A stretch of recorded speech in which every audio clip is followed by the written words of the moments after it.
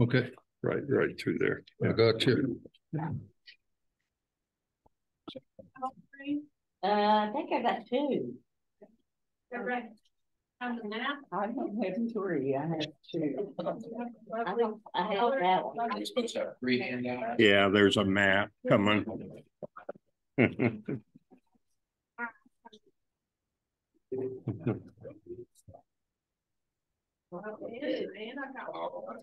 All set. Now Wilson is, I'm his assistant. Dana White. Dave, do you have 3? I have 2, but I need a map. Okay. Wow, that's pretty. Isn't that pretty? Thank you. I forgot mine. I'll take a map too, so there we go.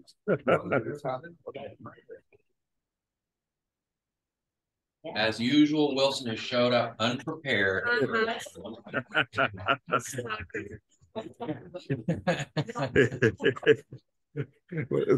It's kind of a double-edged sword here. I live in the world of pictures and images.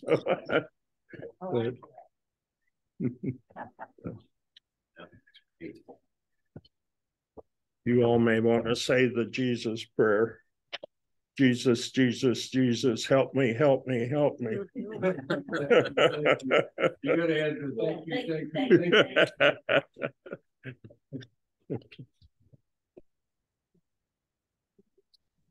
you. Guess we just I start. think we're good to go. Yep. Okay. Good morning. Morning. For those of you that don't know me, I'm Wilson Campbell, and I'm going to be your discussion leader this morning. And we're going to look at chapter 15, the end of this journey through the Old Testament, and maybe the beginning of the journey to the New Testament. So it's an exciting place to be. The Lord be with you. And also with you. Let us pray. O God of peace, who has taught us that in returning and rest we shall be saved, quietness and confidence shall be our strength. Lord, you have taught us that when 2 or 3 are gathered together in your name, that you will be in the midst of us.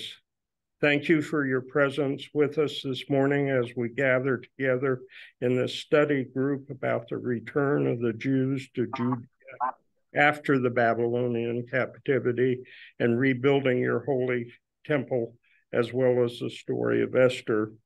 Grant us knowledge of your truth and help us to hear and understand your voice in the material that we're studying and sharing with each other today. By the might of your Spirit, lift us, we pray, to your presence where we may be still and know that you are our God through Jesus Christ our Lord. Amen. Amen. You've got 3 handouts with you, and we're talking about a period of time of about 200 years from 600 BC to 400 BC. And what you've got in front of you is a rough timeline. It's rough. I'm trying to pull it together from pieces. There's information on the front and the back of that. And then you have a map of the return, exile and return. And I think this in one page sums it up about as good as you can find. It shows the Exodus or the exile, and then the 3 waves of the return. And that's kind of hard to keep track of as you're reading this about who went where when, but the time period begins. And then there's a supplemental package of some information that I thought might be helpful. I love the icon that we're using today on the front of this, the scrolls, because a part of the beauty of the exile was Jeremiah told them, don't just sit here, use it to your advantage. And in 70 years, the prediction is you'll go home. And it was almost that 70 years period. So you'll have a little taste of what we do in EFM around this table this morning, because I've asked some wonderful people to help me tell this story, and I think that's the point of it. Last time Louise did a great job of telling us about the book of Daniel and the prophecies that were involved in that, and then the Ezekiel story. And as we go forward, we'll begin to see that. Usually what we do is talk about the icons, and I'm going to save that for Ezra, and I'll play a recording at the end, because it's a wonderful way of telling this whole story from Abraham all the way to where we are now in Babylon. And I don't know, I find these epic poems that are scattered throughout the Old and New Testament just to be a wonderful summary. There's some Psalms that do it. There's this one I thought was very powerful. To set the stage, I'd like to ask Sharon to read a passage that kind of tells about the destruction. I'll pass some pictures around as she's, I live in pictures. I don't, and then I take the images and then try to fill in the details. So I've got a lot of missing pieces, but this kind of goes along and tells the story, and I'll pass these as Sharon reads this passage from. Okay, where do I start? 17? Yeah. Okay. Each pillar was 27 feet high. The bronze capital on top of one pillar was 4.5 feet high and was decorated with a network and pomegranates of bronze all around. The other pillar with its network was similar. The commander of the guard took his prisoners, Sariah, the chief priest, Zephaniah, the priest next in rank, and the 3 doorkeepers. Of those still in the city, he took the officer in charge of the fighting men and 5 royal advisors. He also took the secretary, who was chief officer in charge of conscripting the people of the land, and 60 of his men who were found in the city. Nebuchadnezzar, the commander, took them all and brought them to the king of Babylon at Riblah. There at Riblah, in the land of Hamath, the king had them executed. So Judah went into captivity away from her land. Thank you. That kind of sets the stage. What was happening? This is a chart that I love, and I blew it up, and I was amazed that it came out so you could really read it. This is the whole story of the temple, and it starts with the Ark of the Covenant. Then David buys the land, but God told him that he wasn't going to build the temple because of his sin with Bathsheba, but he collected all the stuff. He collected a lot of the bronze and a lot of the things that eventually wound up in the temple. And then Solomon builds the temple, and then there's some, and what we're going to talk about, the first temple was destroyed, and then we're talking about these 2 boxes, but it takes it all the way down to when the Romans destroyed the temple in 70 AD. So this is really the story, and the building is part of that whole important process. And it was such a big deal when they destroyed Solomon's temple. The other thing that we use a lot in EFM is a timeline book, and I'll pass this around just so that you can, all the EFMers have seen this, but there's a wonderful section in here on the temple, and it was a magnificent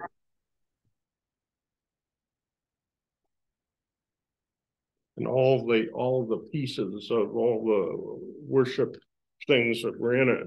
That becomes significant in this story because of the But this picture is something that I just think extraordinary. The beauty of the building itself was just beyond belief. And I think everybody has seen these, but we'll pass those around. So just kind of keep that in the back of your mind as we go through this story.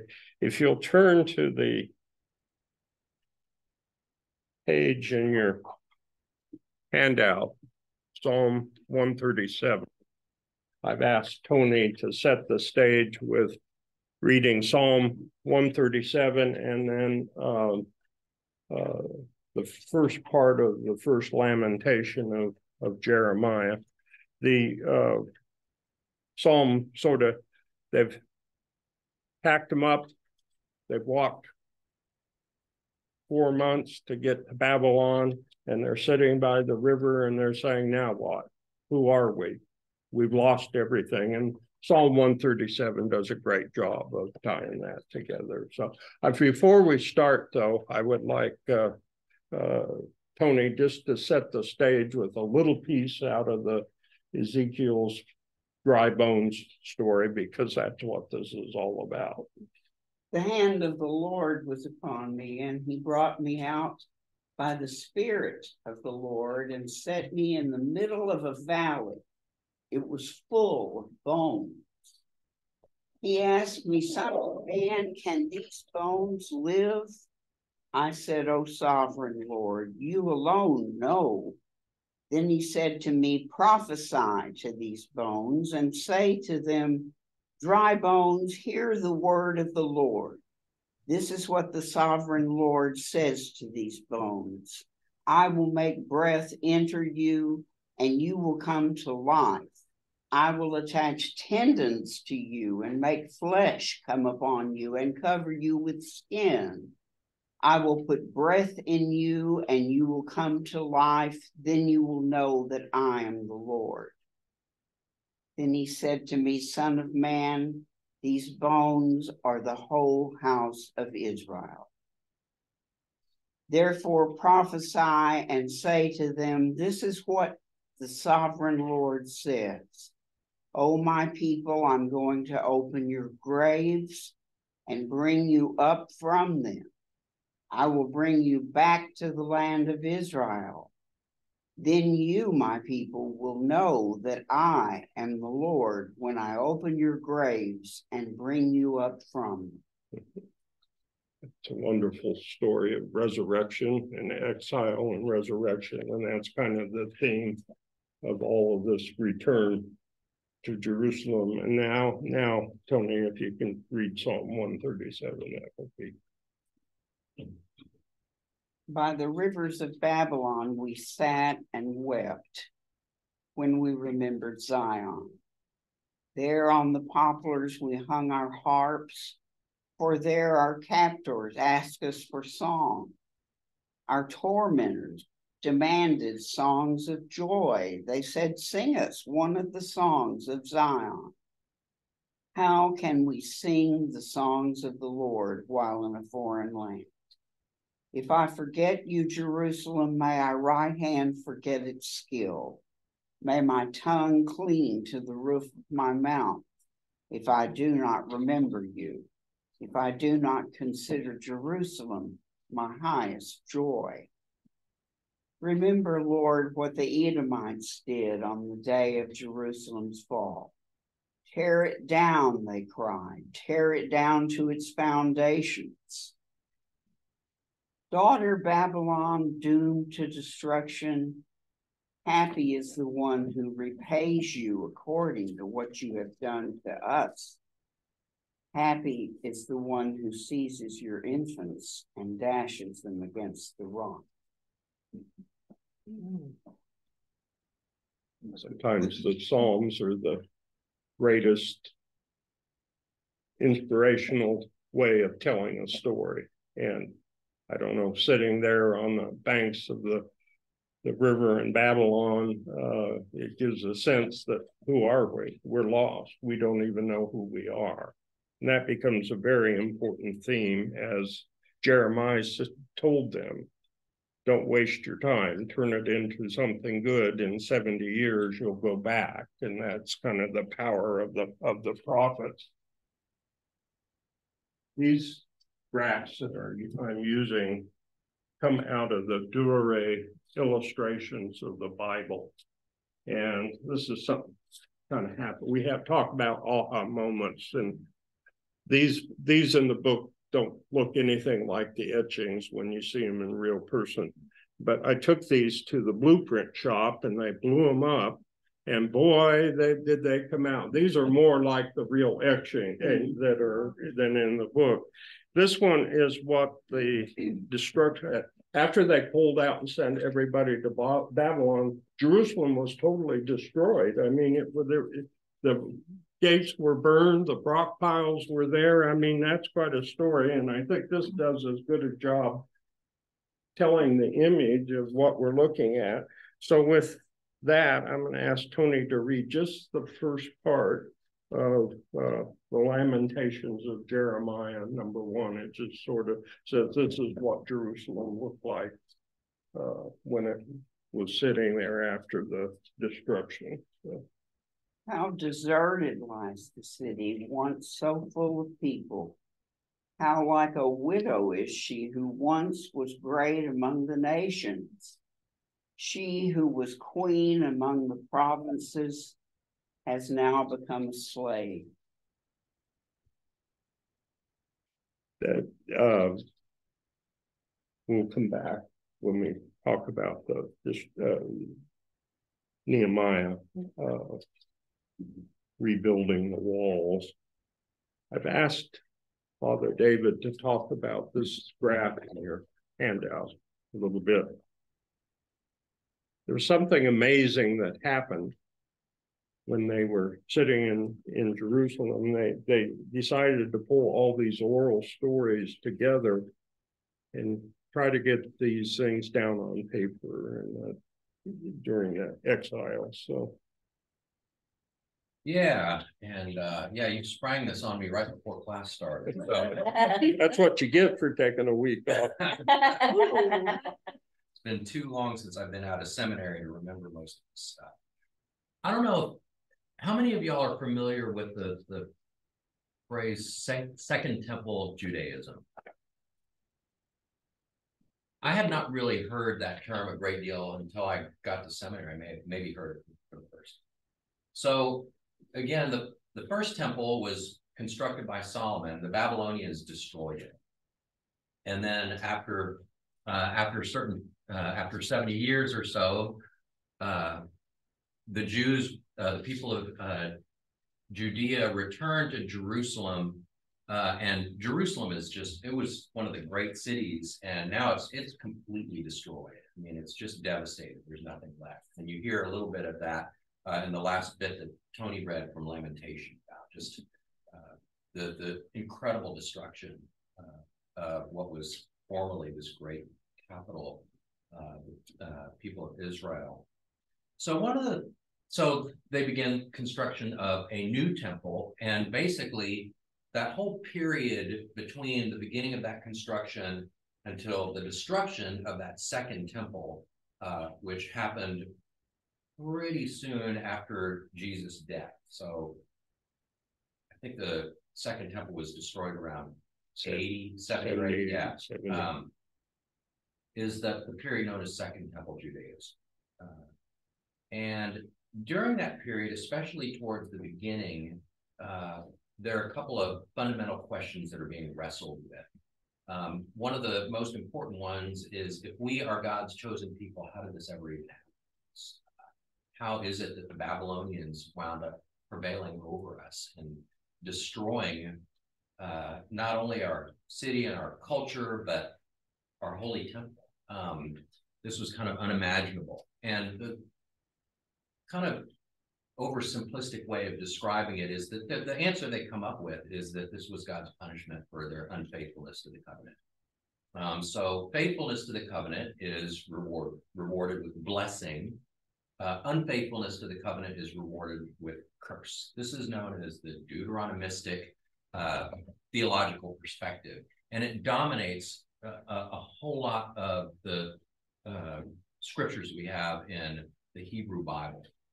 So you've got oral stories, and you see a lot of these described here, a lot of these oral traditions that had been handed down for hundreds and hundreds of years. And I'm sure that there were little fragments written on goat skin, but for the most part, these were oral stories that were handed down for generations and generations and generations.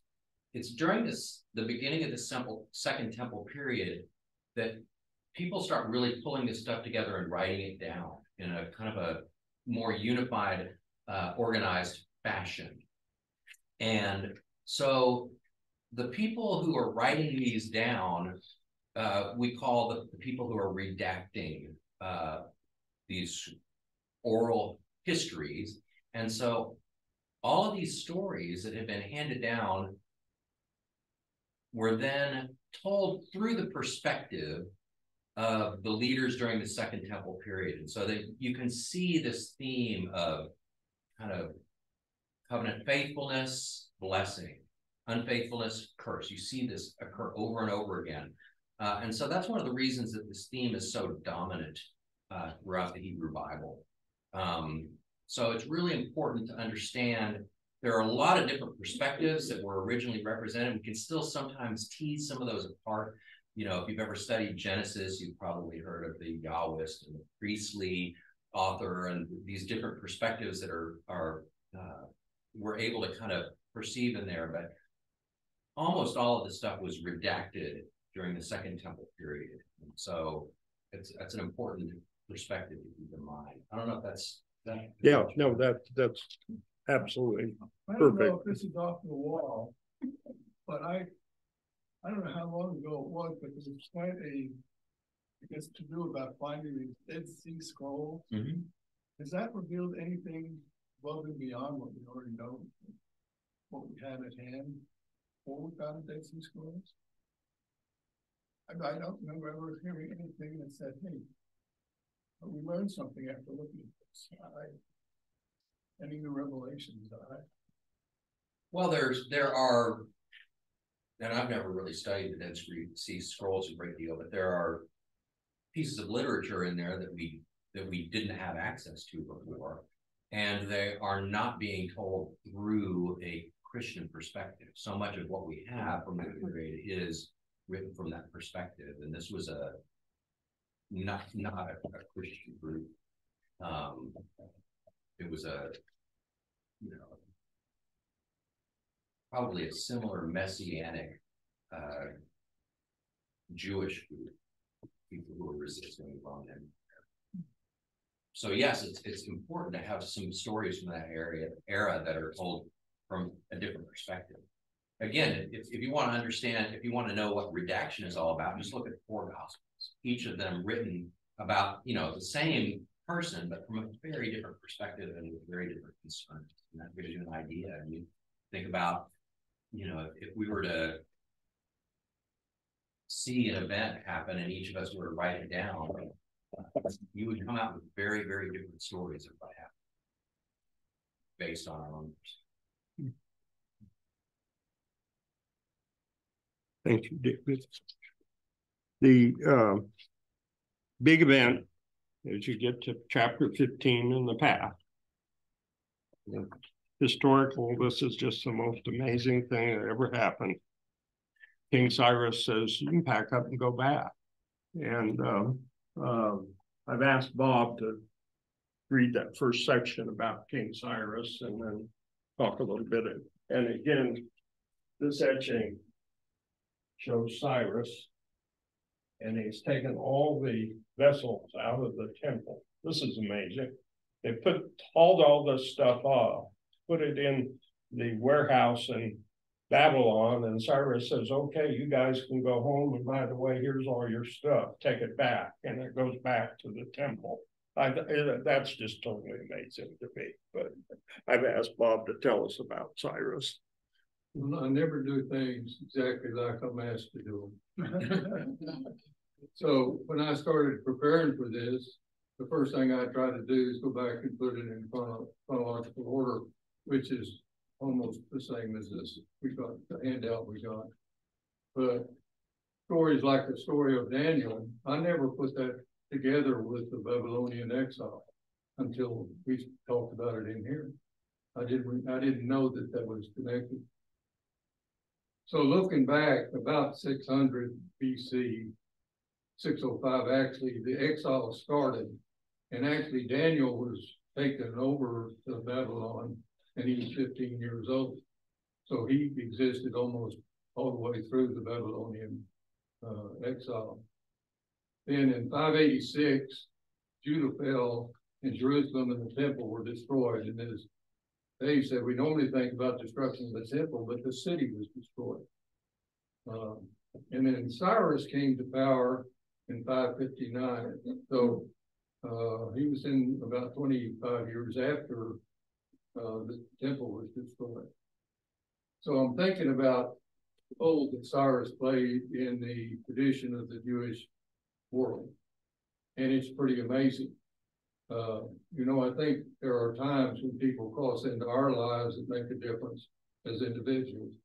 Historically, you've got somebody like Churchill who had the wherewithal and happened exactly at the right time and probably saved the world. And then you've got Cyrus, who was a king, a Babylonian king, who had done all this bad things to the Jews. And he said, "You're free." What a big deal. I mean, without, let's take Cyrus out of the picture. What does it look like? You know, perhaps the Jewish tradition died right there with that. So it's pretty amazing. So I just think he's the guy that gets a lot of credit in my mind. So in the first year of King Cyrus of Persia, in order that the word of the Lord by the mouth of Jeremiah might be accomplished, the Lord stirred up the spirit of King Cyrus of Persia, so that he sent a herald throughout all his kingdom, and also in a written edict declared, "Thus says King Cyrus of Persia." And then he gives credit to the real hero in this. "The Lord, the God of heaven, has given me all the kingdoms of the earth, and he has urged me to build him a house at Jerusalem in Judah. Any of those among you who are of his people, may their God be with them, are now permitted to go to Jerusalem in Judah and rebuild the house of the Lord, the God of Israel. He is the God who is in Jerusalem, and let all survivors, in whatever place they reside, be assisted by the people of their place with silver and gold, with goods and with animals, besides free will offerings of the house in Jerusalem. The heads of the families of Judah and Benjamin, and the priests and Levites, everyone whose spirit God had stirred, got ready to go up and rebuild the house of the Lord in Jerusalem. All their neighbors aided them with silver vessels, with gold, with goods from animals, and with valuable gifts, besides all that was freely offered. King Cyrus himself brought out the vessels of the house of the Lord that Nebuchadnezzar had carried away from Jerusalem and placed in the house of his gods. So a small group of people, only a portion of those who had gone into exile, returned to Jerusalem, bringing with them the gifts of their neighbors and King Cyrus. The city was in utter destruction and ruin. The temple had been completely obliterated. 7 months after their return, the people gathered in Jerusalem, and the priests and Levites constructed an altar on the ruins of the old one and began offering sacrifices according to the rules passed down from Moses. After months of offering sacrifices and gathering supplies, they began to lay the foundation for a new temple. So from the time that the temple was destroyed to the time that they started rebuilding was almost 50 years. And of course, the people had been back a while on the exile, but there were very few people that came back that went over to begin with because of the 50-year period. And if you give 20 years to each generation, you might have been a child and gone over and came back as an elder, maybe.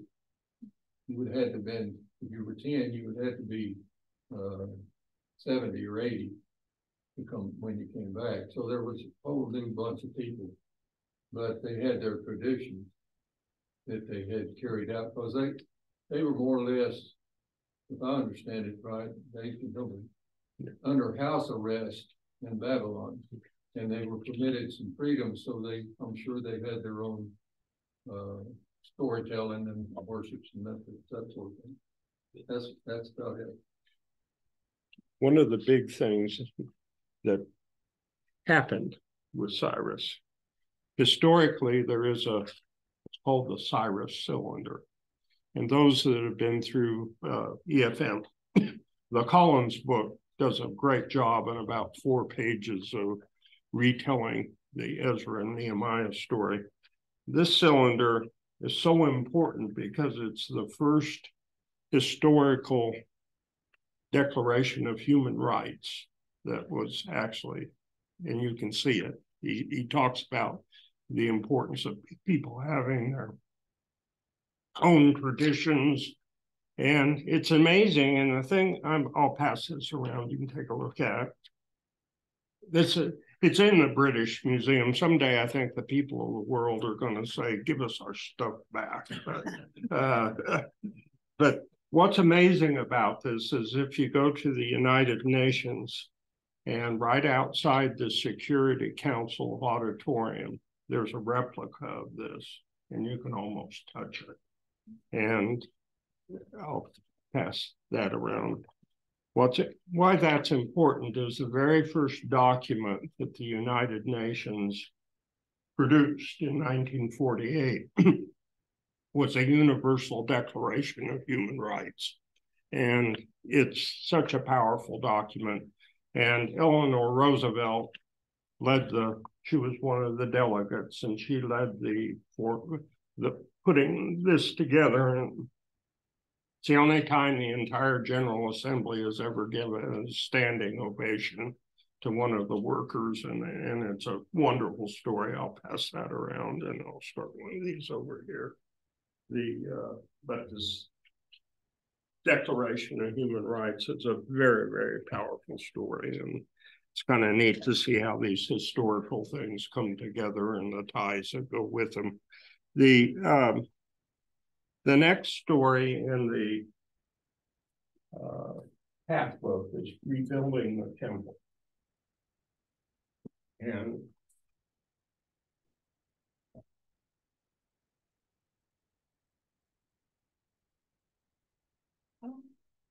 as you might imagine, the story says they started the temple and they laid the foundation stone. There we go. How about this? This one's like a set for the Metropolitan Opera. They're just these are kind of like the sets for a big drama.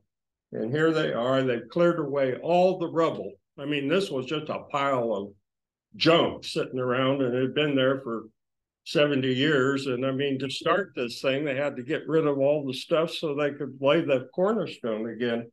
So I just love the energy in this picture. And they got the foundation laid, and they have this big, wonderful celebration, and they come back to some of their traditions. And what did you think about when you read that story about rebuilding the temple? What hit you about what we read in the Path book? What struck me is it took them 20 years, and I think at the beginning they were rebuilding their houses. They didn't have time to go build the temple back. But I'm not sure Cyrus was still the king then, but either Cyrus or his replacement said, enough of this foolishness. We're going to rebuild that temple, and we are going to pay the bill. And that's in that book, and that was a new story to me. I love that. That's the beautiful. the thing is, there's language. You have Cyrus's successor, Darius the First, and then you get in Ezra, and he says, whatever this guy's name was, Artaxerxes. Well, there weren't that many kings. They were talking about the same guy. It's just a different language. So when you're trying to put this together and piece the timeline, you have to realize that, and that's one of the beautiful things about this, the language issue, is that in Persia, or in Babylon and Persia, the main language was Aramaic. And in Jerusalem, I mean, the Hebrew language, and of course, as time goes on, the Greek language. So you've got all these languages. It's kind of like the Tower of Babel, and understanding the translation is a difficult thing. But I think this story is that, and this isn't linear at all. You talk about Persia, and one of the main stories in the Path book is the story of Esther. And I've asked Barb and Lee to kind of fill us in on that. So if you do that, I'd appreciate it.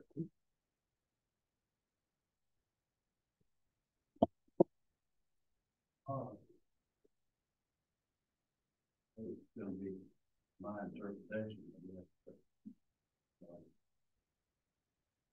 I don't remember the king. Not good with that. Just to call him the king. He was kind of a horrible king. He was kind of a drunk. Down to it.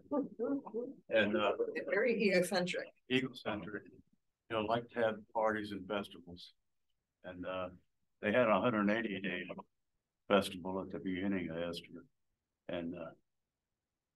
And he decides that his wife, the queen, wanted her to put the crown on and walk around naked and let everybody look at her.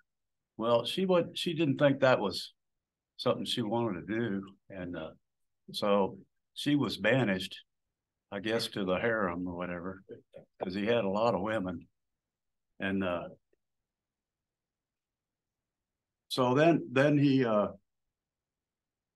goes looking for a new queen. And so he puts an edict out, and they gather. Actually, they kind of go around and rustle up all the most attractive women. And they spend a year pampering them with all kinds of treatments to make them more beautiful. And then they're gradually paraded into the king for him to look at them. And he's going to choose out the most attractive one. So Esther happens to be the most attractive woman at that time. So he takes a fancy to her the first time he sees her.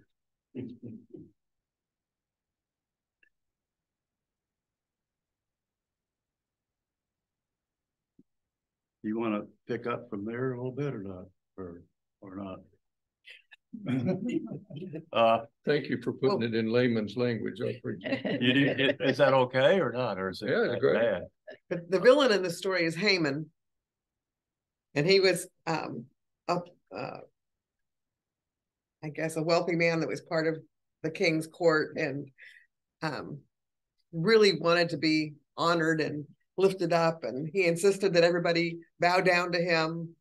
And Mordecai wouldn't do that. Mordecai refused to bow down to him. So Haman was not happy about this and wanted to destroy Mordecai and all of Mordecai's people, which is all the Jewish people. If I remember correctly. And yeah, that's right. But again, the king he's so easily swayed. I mean, you get him drunk and you ask him for a favor, and you know, get the ring out and stamp it. You know? Yeah, and doesn't think things through, doesn't really investigate. Oh yeah, that's a good idea. Let's do that. But of course he's drunk. So the other thing that's interesting is that whatever he mandates can never be rescinded. So, you know, he can make some really bad decisions and stamp it. And then all this, you know. Yeah. But Mordecai had helped the king, had reported on something that was going on and made it actually protected the king. And so the king had forgotten about him, but wanted to honor him. So he asked Haman, well, what's the best way I can honor someone? What should I do to someone that I want to honor? And Haman's thinking, oh, this is for me. And it wasn't, it was for Mordecai. So Haman doesn't like the fact that Mordecai is raising up in the ranks, and he feels overlooked. So he tricks the king really into making this proclamation that all of the Jews are going to be slaughtered. He's just going to wipe out all the people. And he doesn't realize that Esther is a Jew. She has kept her heritage kind of hidden. I think it goes up that people get paid for doing it too. Oh, I mean, right. And they set a day that on this day, all the Jews are to be slaughtered. yeah. And as far as Esther goes, Mordecai advises her that, she's in a position to help. So she's in a position to talk to the king and to make a difference. And she's hesitant at first. But so she goes and throwing these feasts. I think there were for 7 days. She was put on these big lavish feasts for the king and for his court. And so the king is ready to grant her whatever she wants, because she's made him very happy with all the attention. And so she asked him to change the proclamation that he'd made, because if he does that, then she will also be killed, and she will be grieved because all of her people will be killed. So the tables get turned on Haman. Well, she didn't change the proclamation. He makes another proclamation. Right. Because you can't change it.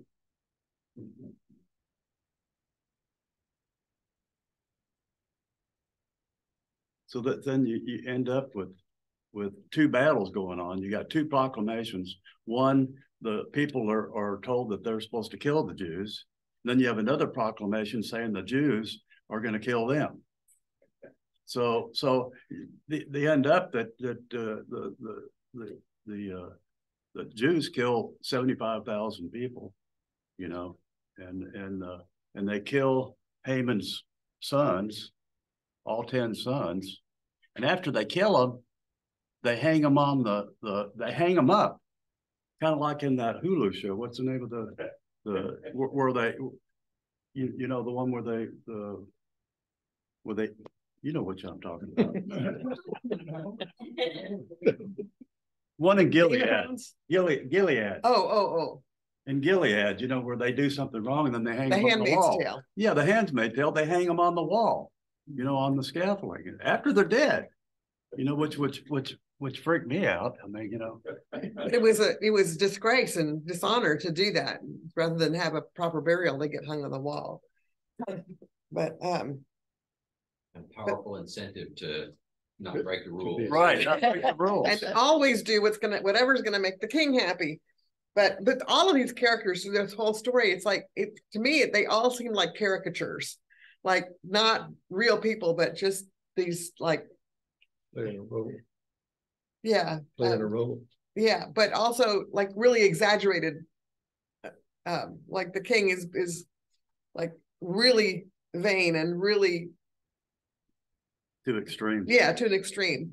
And Esther just happens to be the most beautiful woman, so she just happens to be in the right place at the right time. It was like a Miss America pageant. I mean, that's maybe where they got the inspiration for it. One of the beautiful things that comes out of this is this Feast of Triumph. And it's kind of the Mardi Gras of the Jewish people. And can you and Halloween too, because they dress up in costumes. And this year it was March 6th to the 7th. And it goes from the evening of the 6th to the evening of the 7th. And they give presents, and you're supposed to drink a little bit more than you normally do. Drink excessively. Because that's what the king did, you know what I mean? And God kind of worked through that, to give them what they want. And then you're supposed to pass out, and kind of dream that, your enemy has been defeated. I mean, it's kind of,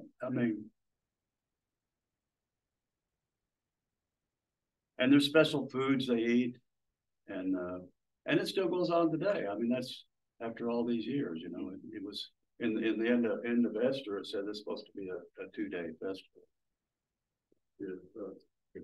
Thanks, you get a little bit of the dynamic in EFM because it's fun to have a couple in EFM because you begin to get both sides of the story often. The dynamic of the dialogue is just wonderful. Yeah. It's every week I walk out of here just totally amazed at what I learned from both of them. So thanks. In your handout, you've got a chart of all the feasts of the Jews, and we saw one of the things that happened after they laid the foundation stone is they actually celebrate Passover for the first time, and I think that's one of the powerful stories. My sense is, as I go through it, that wasn't done in Babylon. It may have been a little bit, but it wasn't the official policy. And kind of the reconnecting with the whole Passover story was an important part that came out of this process. After the temple is done and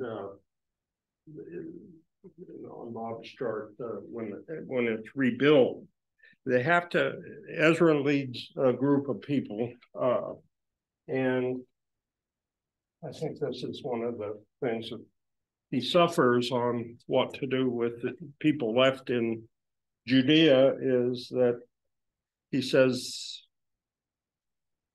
I've got to tell them they've got to divorce their foreign wives. And to me, that if anything really bothered me, that I think out of this whole thing, that whole story of Ezra.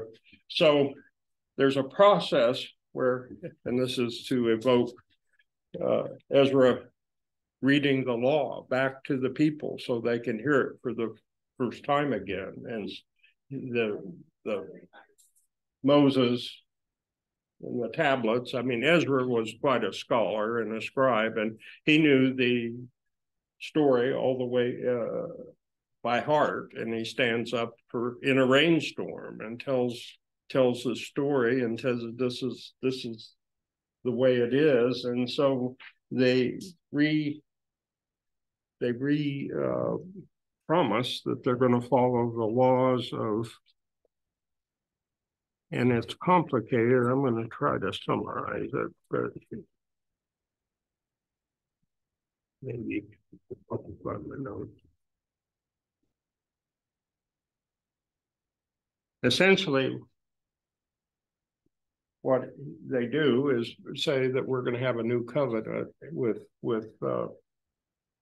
God, and we're going to do right things, and we're going to adhere to his laws. And I don't know, it's quite a powerful story of reconnection.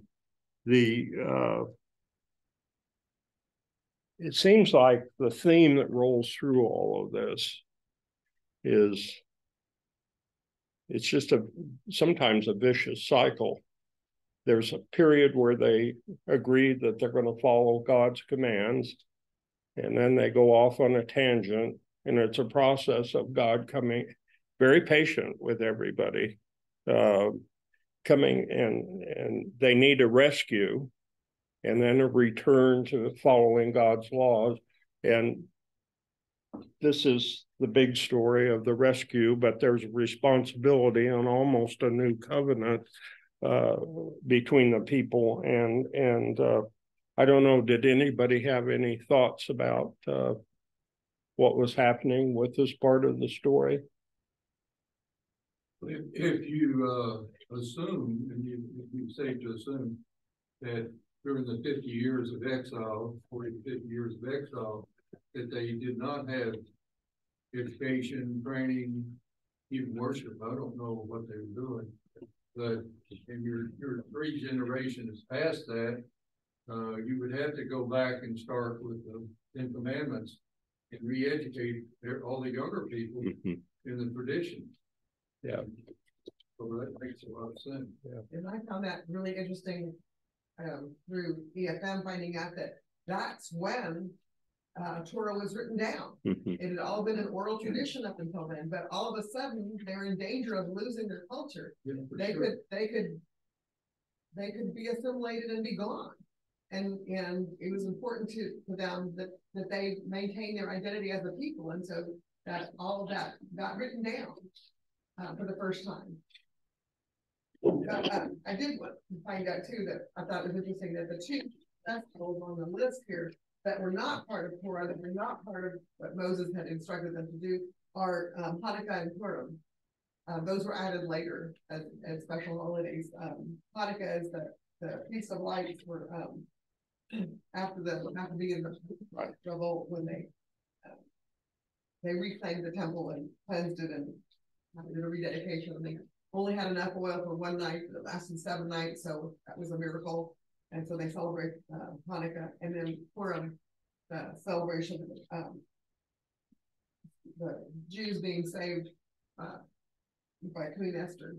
So, but those are not actually part of the long part of the original tradition. Well, I had a question that maybe Dave can help us with. Jerusalem is in the southern kingdom, and those are the tribes of Benjamin and Judah, and it's called Judah. Is that correct? Mm-hmm. Okay, so were all the people that were in the Babylonian exile from Judah primarily? Yes, because the northern kingdoms had been already conquered and destroyed by the Assyrians. Okay. So there really wasn't a whole lot At left. some point in time in this story, it talks about them going back to Israel. And Israel is the name of the northern kingdom, right? And actually, what they do is they just sort of change slowly to where instead of referring to Judah, they're talking about the people went back to Israel. Mm-hmm. Things like that.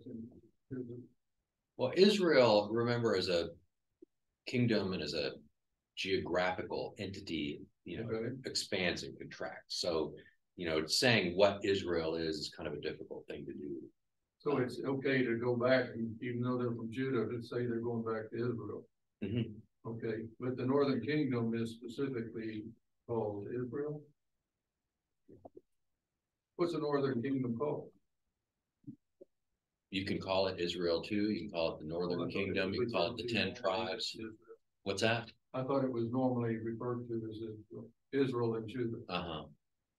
I think it is in some, depending on who it is that's talking about it. But I don't think now we just refer to Israel, and it's a completely different geographic. Problem is Jerusalem is the west, but then worship. So that's why they began to worship in Samaria, and that's why that's why I know we do go through Samaria because of that situation. And it's split. But as long as you're referring to an area, that's fine. Yeah, I thought it was interesting too that not all of the Jewish people were taken into captivity. There was a remnant left behind, and it set up this situation that we had with Samaria. Those were people who had stayed, but the people that came back from Jerusalem didn't want to accept them as real Jews because they didn't go into exile. And so it set up this conflict between the Samaritans and the Judeans, and also that eventually leads to the situation we're in now with the Palestinians. That's their homeland. Yeah.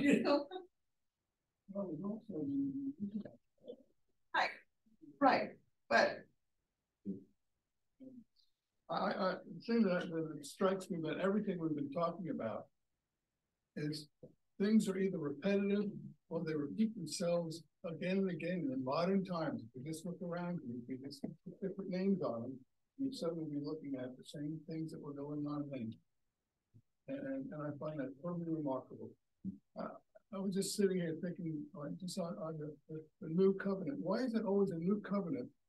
And the covenant itself was the same. Really? Reaffirmation? Yeah. I mean, is it a semantic difference in terms of calling it new or something like that? Or because it really isn't new. It's like saying, hey, this is what we should have been living by all along. So when it's not going back to it. I have a comment on what Barb was saying. There's something right here that I highlighted that I thought was interesting. While God was powerfully present in the rebuilt temple, and with those who returned to Jerusalem, God did not abandon those who were scattered abroad.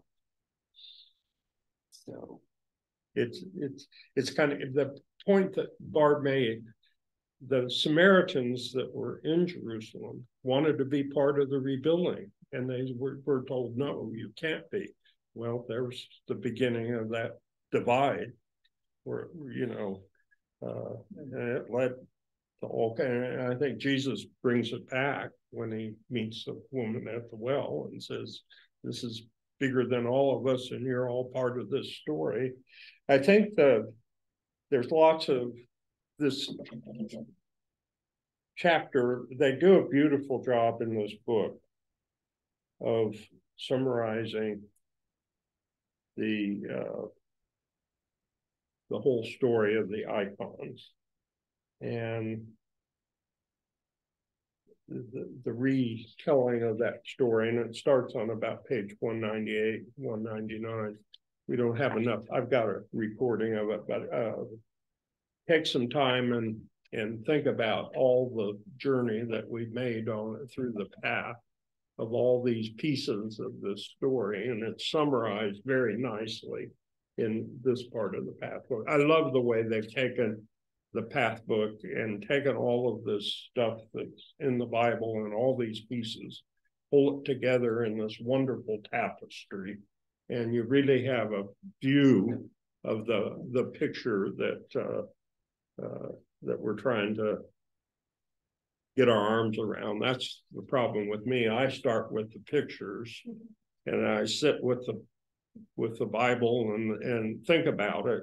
And then I go on to the next picture, but I haven't ever done a very good job of pulling all the pieces together. And that's what I love about what's happening with the path. So my question to you then, on all this beautiful tapestry and all this beautiful lessons, how are we to be applying this whole passage, this whole chapter to our lives as Christians? Well, I think take all this and realize as we go, and that's probably where we need to think about it, because you go back and read some of these prophets and this idea of the main guys, and then you have the minor prophets, and that's only because of the length of the scroll. It's not that they weren't important. And I love what we do in the very last book of the Old Testament, with the book of Malachi, and Malachi 3, and says, and it starts off with this wonderful link to what you're talking about. It says, I will send my messenger who will prepare the way before me, and suddenly the Lord you are seeking will come to his temple. The messenger of the covenant whom you desire will come, says the Lord. And of course, who are they talking about in that passage? And I think another thing, building off what you were talking about, is parts of tradition. I think the Jews had the traditions that they carried to Babylon and carried back, and it was instrumental in their continuation as a culture. And in my mind, the fact that we study the Bible, the fact we have traditions in our liturgy, we have traditions in our songs, and those reinforce our faith. And I'm just saying, so that's a take for me. That's a takeaway. Some folks do not use those same traditions that we do. Well, but tradition, no, I agree with you about traditions, but one thought I had about this was that there, fortunately, were people who were listening to God and came when God called them, they came forward. we're gonna always seem to make the same mistakes, so hopefully somebody will keep listening to God and come forward. Well, that's the important part of having the prophets that those that Yeah. you had the prophets that kind of kept things in balance, I think. I think to your point, what that passage in Malachi is talking about is John the Baptist coming of Jesus, and that is such a wonderful tie, because you're at the year 400 BC, and you got 400 years with no prophets at all. And then suddenly here's the story of Jesus. And I said, it's a wonderful way of tying all this together and getting ready for the greatest story that's ever been told. And I don't know, it's just such a wonderful journey. I have this little icon on my study. And this is one of the prophet panels from the Chartres Cathedral. This is Jeremiah. And Luke is sitting on his shoulders. And the quote is, "We're but dwarfs sitting on the shoulders of giants." And that to me kind of sums the bridge between these Old Testament prophets to what's going to happen with the new.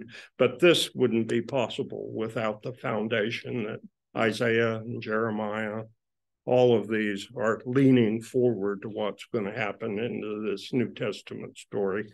And that's a great way to go. Next time, the path in the beginning of the next chapter does a beautiful job in that first paragraph of chapter 16. And they tie the history together in a wonderful paragraph.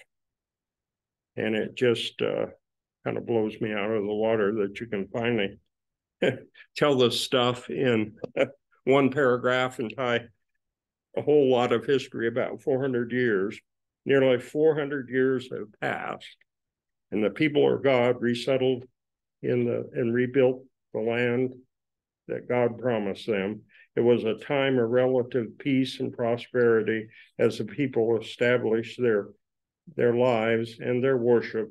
In the political arena, the Persians were replaced by the Greeks after the conquest of Alexander the Great, and the first of the Ptolemies in Egypt, and then the Seleucids of Syria were given governance over the land of the Jewish people had lived.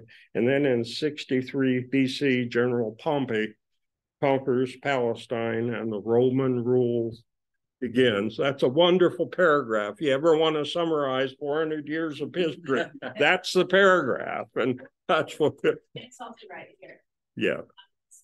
This is so helpful. Just read that. That chart comes out of the big atlas of it, and it's so heavy I can't even lift it off my shelf. But I find this chart has been my EFM salvation, trying to tie all these pieces together. So anyway, thank you all very much. I really appreciate it. And thank you very much. Yeah, it's great. And next Sunday, we will be beginning our study of the New Testament and of the Gospels. So if anybody would like to lead that discussion, let me know. If not, we will draw lots to select one. Yeah, see y'all. So Dave, the word redacted. It's hard to me that when these people send out a document that they've drawn a line through most of the stuff in it, so you can't read it. Yeah, we usually assume that means they took out the curse words or. Sometimes there's words you want to read that they've marked out. Yeah. They don't want you to know what they've written.